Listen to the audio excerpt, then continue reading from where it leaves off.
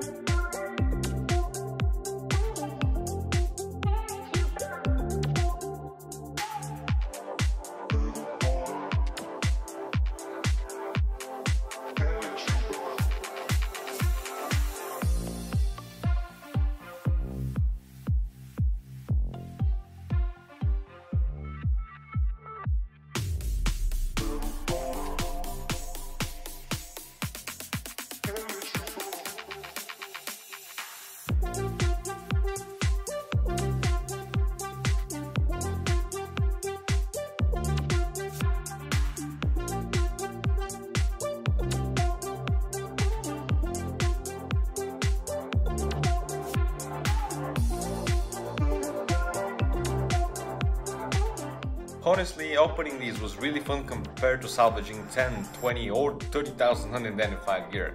It was different, you know, and that's what I liked about it. I really hope you enjoyed the opening, guys. February's monthly giveaway is coming very soon, and I will be creating a poll in YouTube in which you can actually vote and choose the next giveaway. Thank you for joining me today, Banana Hearts, and I will definitely see you in the next one.